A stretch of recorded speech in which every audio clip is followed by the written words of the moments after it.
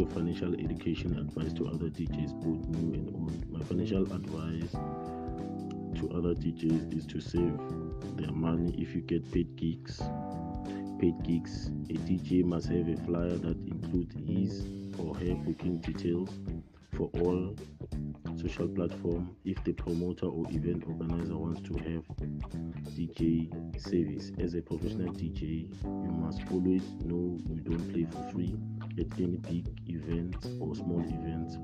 Question number 2: what do you think most DJs should be investing in this day and age? As a DJ, you have to invest at any time, any age, because one day you will need your own studio and have your own DJ equipment. DJ should invest on their career, buy their own sound or build their own studio so they could be able to be on their own, save certain amount of money for their future. E.g., if you have your own sound, people can still come and hire from you, etc.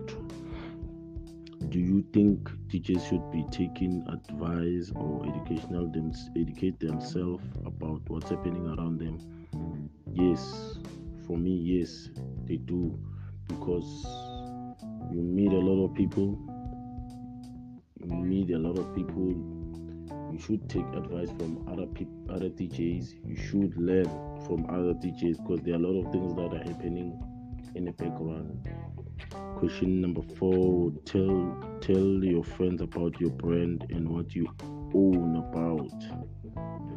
To my friends, as you know, my brand stage name Tukz Drumbass genre, which I play. It's deep house, deep tech, soulful house. Then I'm signing out. My name is Matume Rasitloni.